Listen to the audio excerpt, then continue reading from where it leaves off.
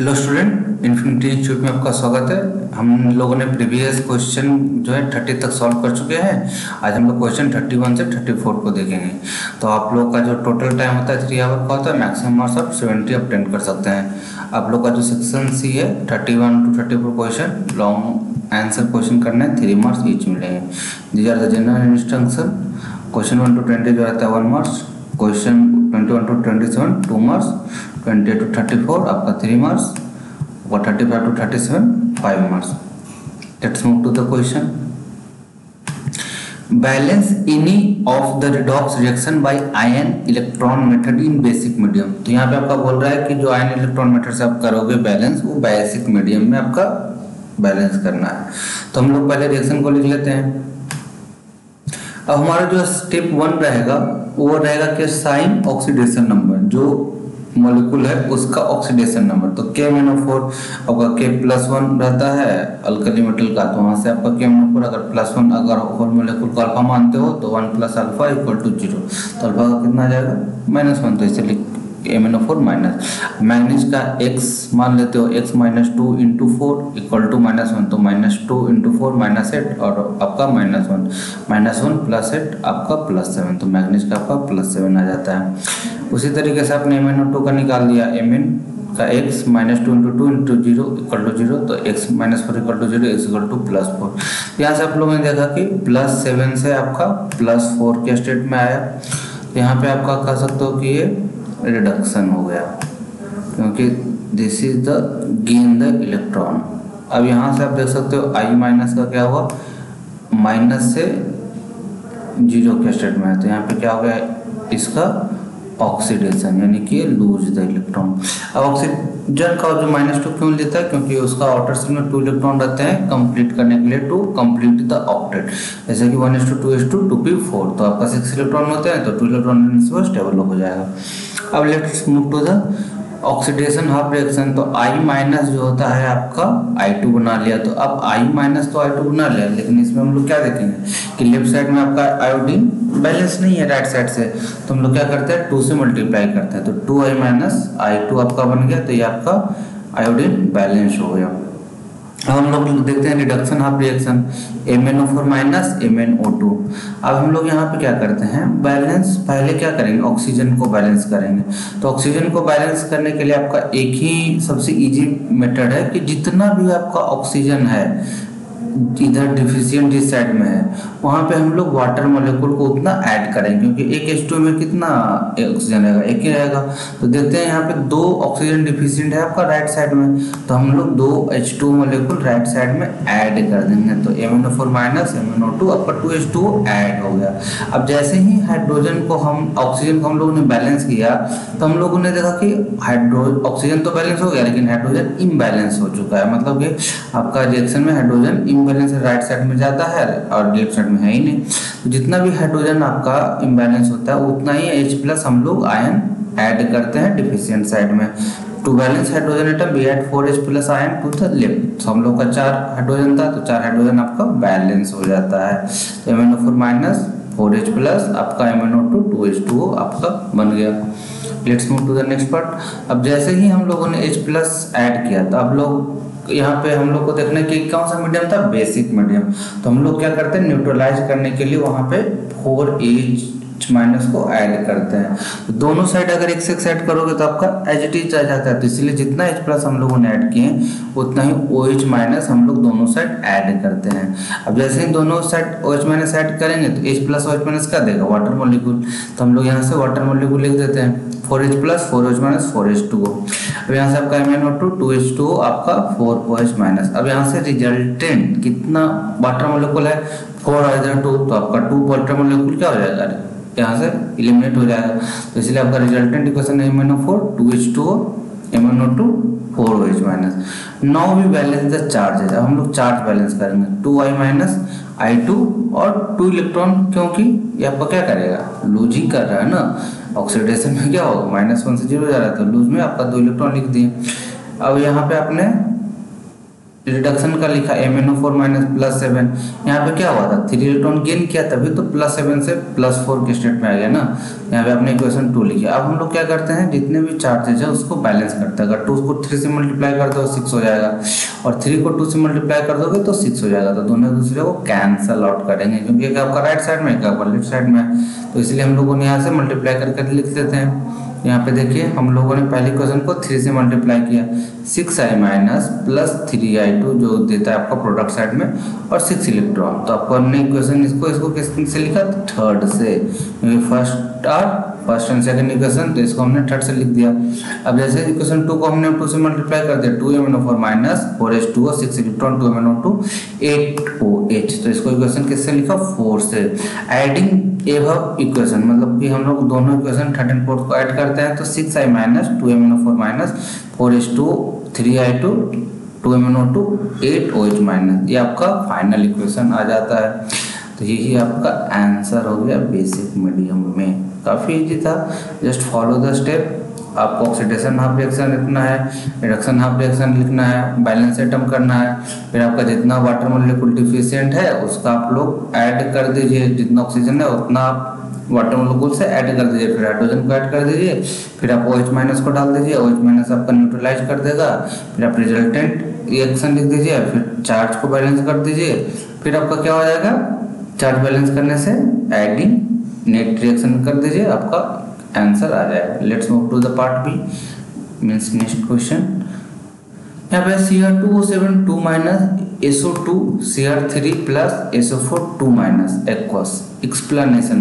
तो हम लोग देखते हैं, तो पहले की तरह हम लोग क्या करते हैं, ऑक्सीडेशन स्टेट लिखते हैं, असाइन कर लेते हैं। तो Cr2O7 2x minus 14 equal to -2 to 2x equal to 12, x equal to +6 SO4। तो यहाँ पे आप देख सकते हो कि अगर +6 से आपका +3 आता है तो क्या हो रहा है, रिडक्शन, यानी कि इसने क्या किया भैया, इलेक्ट्रॉन को एब्जॉर्ब किया है या एक्सेप्ट किया है। अब जो SO2 है और आपका SO4 2 माइनस में जा रहा है, तो +4 से आपका +6 में जा रहा है, यानी कि इलेक्ट्रॉन को लूज किया है, यानी कि इसका क्या हो रहा है, ऑक्सीडेशन। तो हम लोगों ने ऑक्सीडेशन हाफ रिएक्शन लिख दिया, रिडक्शन हाफ रिएक्शन लिख दिया। Now we balance oxygen and hydrogen atom. हम लोग क्या करेंगे, ऑक्सीजन और हाइड्रोजन एटम को बैलेंस करेंगे। तो जैसे कि हम लोगों ने प्रीवियस एग्जांपल में देखा कि जितना ऑक्सीजन आपका डिफिशिएंट है जिस साइड में, उतना ही हम लोग वाटर मॉलिक्यूल को ऐड कर देते हैं। तो जैसा कि आप देख सकते हो SO2 SO4 2 माइनस, मतलब कि आपका 2 ऑक्सीजन जो है डिफिशिएंट है लेफ्ट साइड में, तो 2 वाटर मॉलिक्यूल हम लोगों ने ऐड किया। अब जैसे 2 वाटर मॉलिक्यूल ऐड करते हैं लेफ्ट साइड में, आप लोग ने देख सकते हैं कि हाइड्रोजन इम्बैलेंस हो गया, राइट साइड में कोई हाइड्रोजन नहीं है। तो जितना हाइड्रोजन आपका इम्बैलेंस होता है उतना ही H+ हम लोग ऐड कर देते हैं डिफिशिएंट साइड। तो हम लोग का राइट साइड में डिफिशिएंट है, तो हम लोग राइट साइड में H+ ऐड कर दिए। अब ऐसा कि रिएक्शन जो है बेसिक मीडियम में है, तो हम लोग H+ को न्यूट्रलाइज करने के लिए उतना ही OH डालना होगा, लेकिन दोनों साइड डालेंगे तभी तो आपका इक्वेशन एज इट इज रहेगा। तो इसलिए we add 4OH minus both side. तो हम लोग बोथ साइड इक्वेशन में आपका OH माइनस डाल देते हैं। अब जैसे ही OH माइनस डाल देते हैं तो H+ OH माइनस क्या बन जाएगा, आपका वाटर मॉलिक्यूल बन जाएगा। तो यहाँ से आपका वाटर मॉलिक्यूल बन गया, 4H2O बन गया। अब यहाँ से हम लोगों ने रिजल्टेंट इक्वेशन लिखने की कोशिश करते हैं, तो यहाँ से 4H2O है, 2H2 है, तो आपका 2 आपका एलिमिनेट हो जाएगा आपका लेफ्ट साइड में। तो हम लोग लिख देते हैं SO2 4OH माइनस, फिर आपका क्या आ जाएगा SO4 2 माइनस, फिर आपका क्या आ जाएगा 2H2O, यानी कि ये आपका रिजल्टेंट रिएक्शन आ गया H2O रिलीज करने के बाद, एलिमिनेट करने के बाद। अब है now we balance the charge balance कर लेंगे। SO2 4OH माइनस SO4, तो इसने जो है आप देख सकते हो +4 से +6 के स्टेट में, यानी कि 2 इलेक्ट्रॉन को रिलीज किया। अब Cr2O7 2 माइनस 2 Cr3 प्लस है, इसमें क्या करेंगे हम लोग, पहले ऑक्सीजन को बैलेंस करेंगे। तो कितना ऑक्सीजन है, 7 ऑक्सीजन है, तो हम लोगों ने क्या देखा था कि उतना ही वाटर मॉलिक्यूल ऐड करेंगे। तो 7 वाटर मॉलिक्यूल ऐड कर दिया। अब जितना वाटर मॉलिक्यूल ऐड करेंगे उसके रिस्पेक्टिवली H+ जो होता है हम लोग लेफ्ट साइड यानी डिफिशिएंट साइड जो हाइड्रोजन का ऐड कर देता है। 7 में कितना इंटू 2 हो गया 14, तो 14 हाइड्रोजन आपने जब राइट साइड में ऐड किया तो 14H प्लस हम लोग लेफ्ट साइड में ऐड कर देंगे। तो 14H प्लस ऐड कर दिया तो फिर से वही चीज लिखेंगे, ये दोहराएंगे, रिपीट करेंगे। As reaction in basic medium we add equal amount OH minus both side. तो 14H प्लस है तो 14OH माइनस जो है हम लोग दोनों साइड लिख देते हैं। 14H प्लस 14OH माइनस आपका दोनों साइड आ गया। अब जैसे H प्लस OH माइनस आपका क्या दे देगा, वाटर मॉलिक्यूल दे दिया, तो वाटर मॉलिक्यूल आ गया। फिर आप यहाँ से देख सकते हो Cr2O7 आपका water molecule 2Cr3 plus 7H2O और 14H प्लस, सो इजी। अब रिजल्टेंट आप इक्वेशन लिख दीजिए, जो एक्स्ट्रा वाटर है आपका इक्वल वाटर अमाउंट है वो एलिमिनेट कर दीजिए। तो the resultant equation Cr2O7 2 minus 7H2O 2Cr3 plus आपका 14OH माइनस आ गया।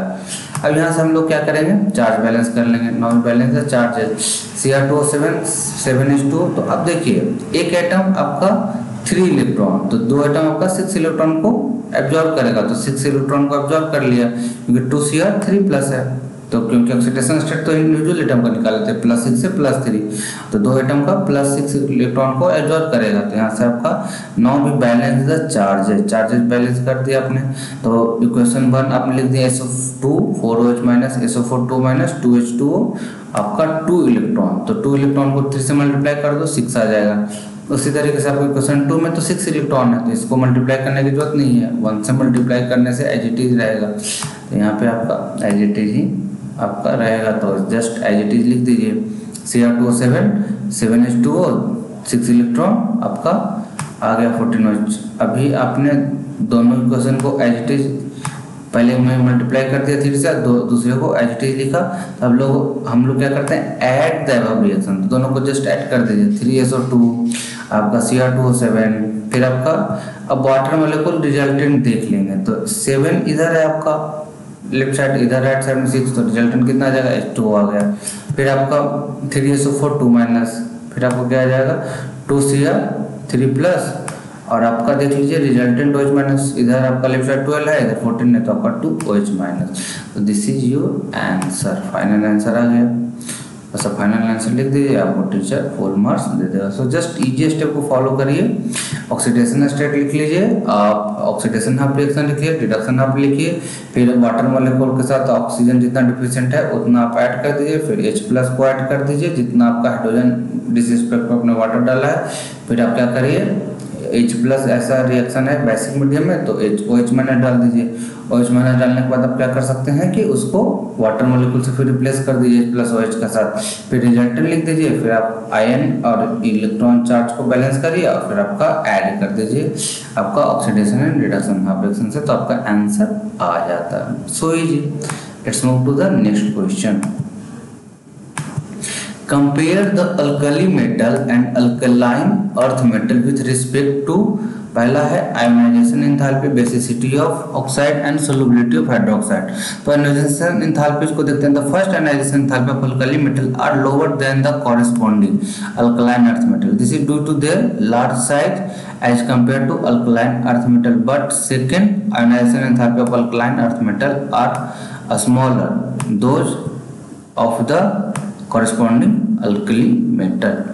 नेक्स्ट देखते हैं,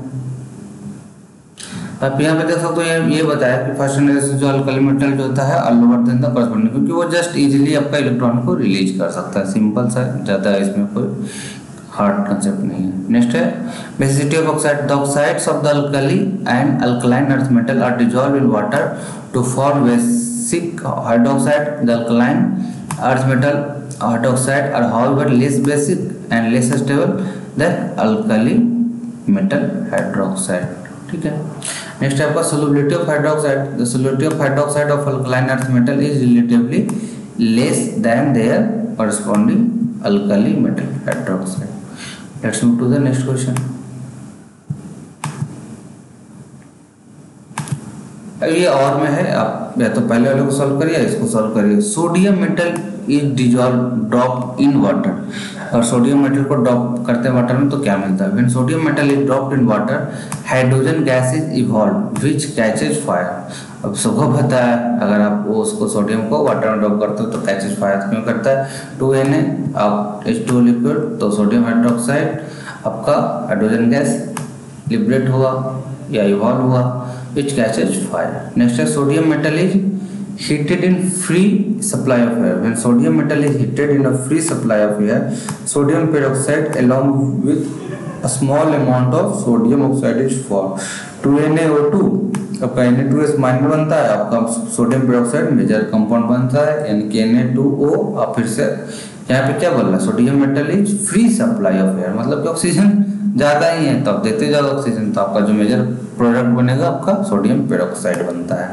फिर आपका sodium peroxide dissolve in water, अब फिर से डिजॉल्व कर दीजिए वाटर, तो आपका sodium hydroxide. When sodium peroxide is dissolve in water, sodium peroxide is produce, तो यहाँ पे हाइड्रोजन पेरोक्साइड प्रोड्यूस होता है।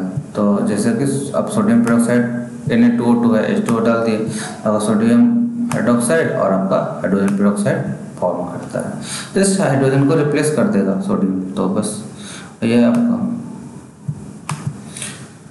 नेक्स्ट है explain why alkyl group act as electron donor when attached to a pi system, मतलब कि alkyl group क्यों electron donor की तरह काम करता है जब पाई सिस्टम से अटैच होता है। यहाँ पे देख सकते हैं electron donor means the species who donates on pair of electron to other species या डोनर है, तो इलेक्ट्रॉन को डोनेट करेगा, सिंपल। अब यहाँ पे देखते हैं alkyl group it has no lone pair of electron but when it attach with pi system it act as electron donor because of hyper conjugation. और अल्काइल ग्रुप के पास कोई लोन पेयर नहीं है, तो जब पाई सिस्टम से अटैच होता है तो ये क्या करता है, डोनर की तरह, क्योंकि उसके पास हाइपर कंजुगेशन होते हैं। Carbon is slightly more electronegative than hydrogen, क्योंकि आपका जैसे ही राइट साइड में जाकर इलेक्ट्रोनेगेटिव बढ़ता है वहाँ पे इलेक्ट्रॉन लेके आदमी स्टेबल होना चाहता है, पहले तो आदमी देख के स्टेबल होना चाहता है, तो जो एक्सेप्ट करेगा वो इलेक्ट्रोनेगेटिव।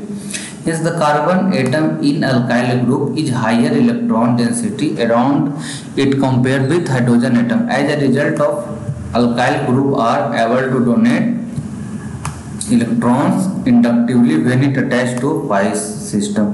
यहाँ पे देख सकते हैं डोनेट कर रहा है और आपका हाइपर कंजुगेशन और का फॉर्म करता है, तो रेजोनेंस वगैरह फॉर्म करता है। Let's move to the next question. Draw the resonance structure of the following. The resonance structure of C6H5CH2। यहाँ पे देख सकते हो जस्ट पाई बॉन्ड ब्रेक होगा, यहाँ से आपका डोनेट करेगा, पाई बॉन्ड बना CH2 के पास, अब जस्ट आपका मूव करते करते रिओरिएंट हो रहा है। This is the answer. Resonance structure of C6H5NO2, तो यहाँ से आप देख सकते हो Na2 आपका जो चार्ज है तो क्या करेगा, पाई बॉन्ड ब्रेक होगा, तो स्टेबल होने के लिए क्या चाहिए, ऑक्सीजन को 2 बॉन्ड चाहिए, तो जैसे दूसरा बॉन्ड ब्रेक होता है एक निगेटिव आयन यहाँ पे असाइन होगा, तो जैसे असाइन होगा वो जस्ट मूव करेगा आपका, और मूव करता है तो ये प्लस माइनस आपका रिडिस्ट्रीब्यूट होगा और ये आपका रेजोनेंस स्ट्रक्चर हो गया।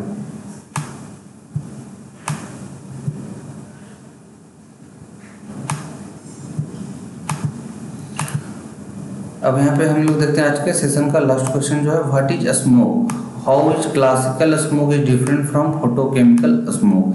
तो smoke is a type of air pollution, it is blend of a smoke and fog. Smoke is classified होता है, 2 types होता है, in classical and photochemical smoke. Classical smoke occur in cool, humid, its component include smoke, fog, sulfur dioxide, it is reducing in nature. Photochemical smoke जो होता है occur in dry, sunny climate, its component are pan, acrolein, ozone, formaldehyde, nitric acid, it's oxidising. तो देख सकते हो just आप 2-3 example लिख दीजिए, 2-3 उसका डिस्क्रिप्शन कर दीजिए। क्लासिकल होता है कूल ह्यूमिड होता है क्लाइमेट और सल्फर कंटेंट होता है। फोटोकेमिकल जो होता है ड्राई सनी और आपका ये oxidising. Classical reducing, photochemical oxidising in nature. और यहाँ से देख सकते हैं the word smoke is a combination of smoke and fog. It is most common example of air pollution that occurs in many cities throughout world. Mainly there are 2 types of smoke. Classical it occur cool humid climate. It is mixture of smoke, fog, SO2 जैसा कि हम लोग previous slide में देखे। Chemical it is reducing, classical जो होता है reducing nature, it's called reducing smoke. Photochemical जो होता है इट्स occur in warm, जैसा कि हम लोग देखते हैं sunny climate, The main component of its ozone, acrolein, peroxide, nitrates, and these are produced in the action of sunlight. Unsaturated hydrocarbon and nitrogen oxide are produced by automobile and factory. Chemically it is oxidizing smoke because it is high concentration of oxidising agent. तो आप देख सकते हैं classical होता है आपका reducing smoke कहलाता है, आपका फोटोकेमिकल ऑक्सीडाइजिंग या ऑक्सीडेशन कंपोनेंट कहलाता है या स्मोक कहलाता है।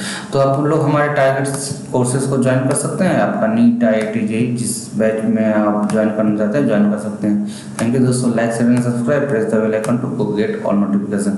अब हमारे वीडियो के में कोई भी कमेंट करके कोई भी क्वेरी होगा तो पूछ सकते हैं, और जो भी डाउट है आपका किसी टॉपिक की वीडियो चाहिए तो जस्ट कमेंट करके हम लोग को मैसेज फॉरवर्ड करिए, we will provide all kind of suggestion to you. Thank you दोस्तों।